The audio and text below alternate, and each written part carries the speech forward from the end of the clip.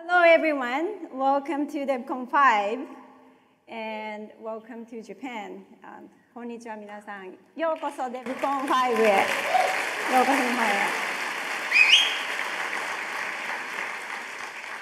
へ。To be honest, when we were deciding on the location of Devcon this year, I wasn't really sure about bringing this to Japan. I know many of the community members wanted this to be in Japan, but selfishly, I thought that would give me extra pressure because I am from here. But now that we're all here, I am excited that our community members are here to have meaningful conversations and showcase what you have built this year and also discuss the future of Ethereum. So today, the topic of my talk is about growing the way we support related to what we have been communicating.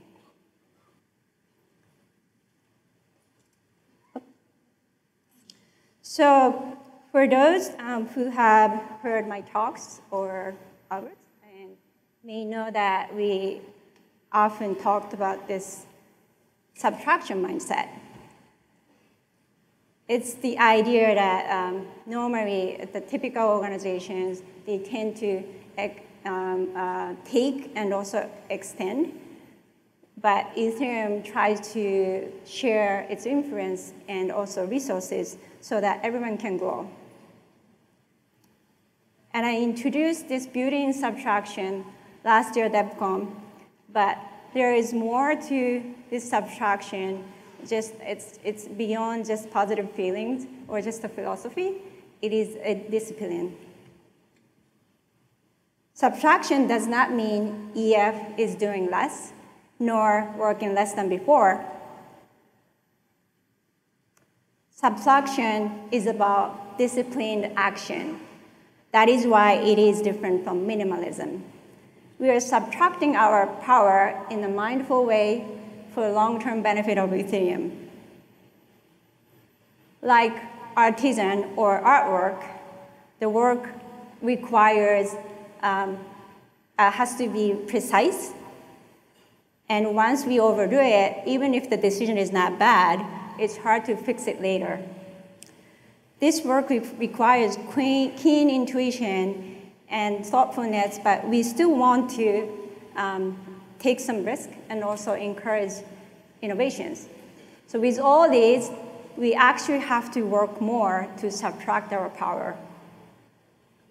Here's a key insight of Ethereum that guides how EF grows. The word that stands out in my mind is support. We have to give flexible support to support this very unique ecosystem. And growing the ways we support is our main focuses this year. And many of you know that EF supports through grants. This is a list of grantees this year, 2019, and congratulations to all of the grantees that are on the list.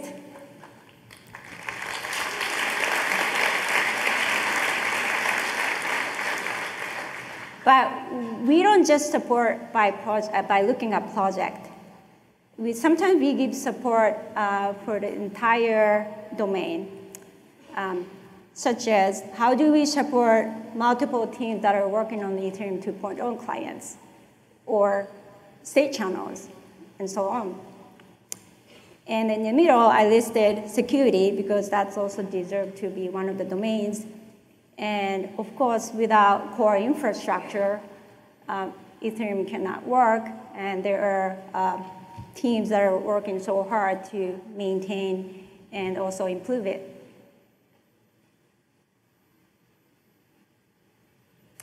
And going further, as part of being flexible, we sometimes support like incubating some project for them to be kicked off, and also support many communities and help Ethereum reach beyond blockchain.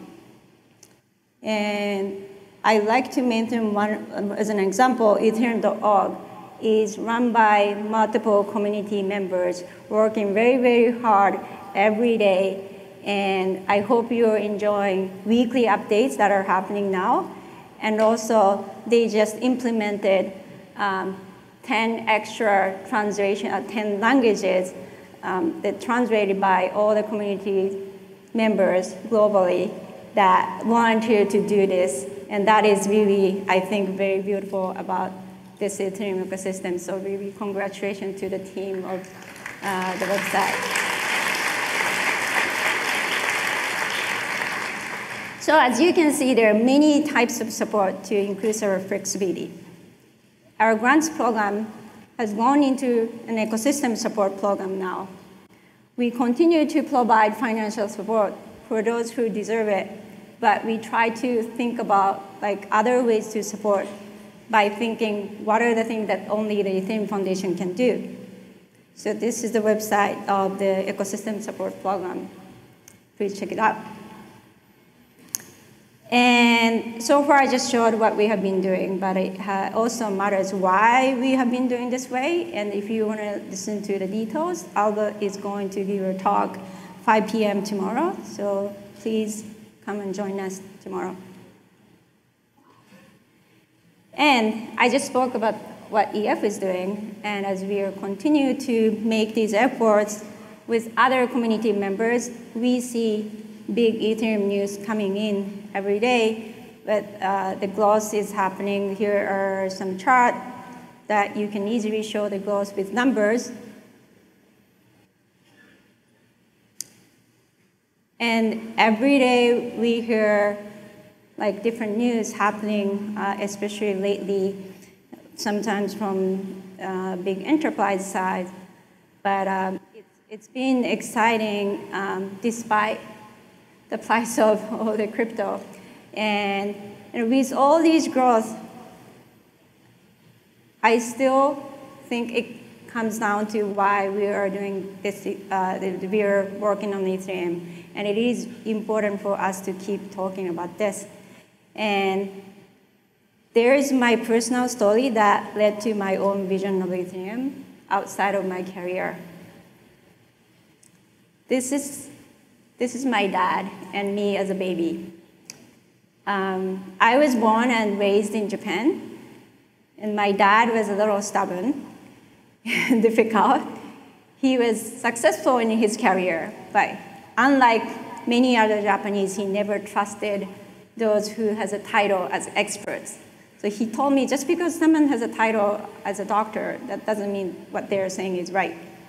So I learned from him that to question everything and to do your own research before making any decision. And also things were not equal for women here, but still not, unfortunately.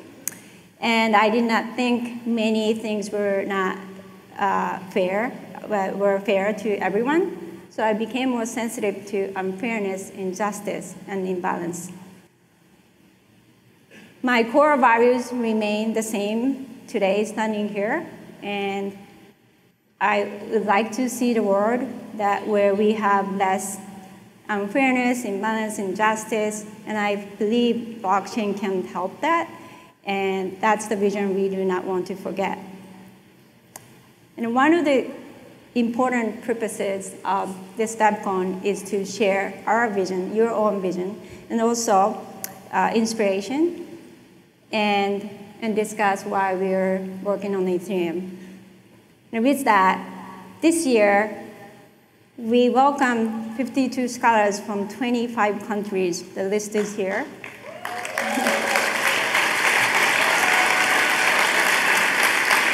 And also supported by Consensus and UNICEF Innovation, so thank you so much. And there was an application process, and criteria was whether they represent the gender, ethnicity, or region that are normally underrepresented in tech, and also the needs of financial support for their learning, and of course, their passion in learning Ethereum. The passion of these members is very inspiring. I heard a story about a scholar from Egypt. She wanted to learn about Ethereum, but it was really hard for her to know where to start as a Muslim woman. And so coming here is really a big deal for her as a learning process. And also there was another person who is a refugee from Syria living in Berlin. He wants to learn about Ethereum to find a way to empower other refugees. And also, for them to come all the way to Japan wasn't really easy, compared to many of you, or even, of course, me, being Japanese. Some scholars from Afghanistan, they couldn't get a visa at their local place, and they had to fly all the way to Dubai and wait there for days for the visa to come. And we had to keep supporting them by wiring money with Western Union, which kind of showed the problem that we have in this society. But it was really hard for them to come here, but their passion shows that this is a life-changing opportunity for them. So I really encourage you to find them, to talk to them. They are supposed to have orange wristband. And the reason why we do this is not just to help them. I think, more importantly, I want them to inspire us, and eventually we can learn from them. The real interesting use cases of Ethereum are happening in the areas where solving problems in front of them would change their life immediately. So we are not only doing this to help them, I believe actually they will help us to find ways to use Ethereum more. And last but not least, speaking of our vision, today we have a big news to tell you from the community, actually. So just today, UNICEF announced crypto-denominated fund to support open source technology benefiting children and the future of the children, and EF is supporting this initiative as a first partner.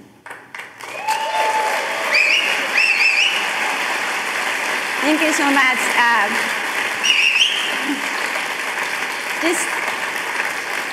I think this is something new that we are doing. Of course, we have many other priorities. We do not forget that, but this is really important for us to share our vision. And the UNICEF innovation team has been working so hard. I was receiving updates every single day last couple of months especially. And I was just exhausted by hearing that. But you can imagine how hard it is to, when I heard about this idea, imagine doing this at one big organization at United Nations, which is normally very conservative. So they did a lesson teaching how to, first starting with what is crypto, and then how to use wallet, and to really advocate. And what's great is they really believe in the power of crypto, not just blockchain, not just as a currency. So this is why this is crypto-denominated fund, which is, I think, very, very revolutionary. So how it works is, for example, we provide ETH, and they provide Ether as Ether to support these startups they are supporting. Those startups are the startups that are working on their own problems in their own regions using blockchain. Plus Crypto is the one that is doing like a digital prescription using blockchain solution. And there are other projects. One is Utopixer is working on DAO, a sort of DAO solution, and the last one is working on the funding solution with using blockchain. And, oh, sorry. So what is exciting about this part is it's a small start. The the donation, we actually, yes, we successfully sent, am I supposed to be able to say this? There are many things I'm not supposed to say because they're a big organization. But we were supposed to be able to successfully send 100 ETH to UNICEF Funds wallet, and then they distributed to the headquarters, and then the headquarters distributed to all these project already. That happened last night.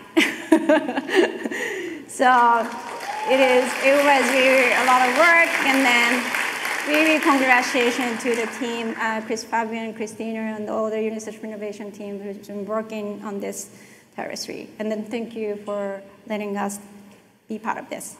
And I think this was a perfect way to kick off Devcon. Lastly, we are not just in Japan, we are in Osaka. Who are here for the first time? So I don't know how many of you have recognized Osaka is a very unique city in Japan. And actually, it is a city known for comedians. This city produces most number of comedians. So if you talk to a random stranger on the street, they're supposed to say something funny. So try that. But anyway, there are many interesting that you can try here, many interesting food, okonomiyaki, takoyaki, which I love. And also, I'd like to send big thank you to the city of Osaka that provides us this opportunity, but also that just gave us this beautiful drum performance this morning. And thank you very much, Osaka City.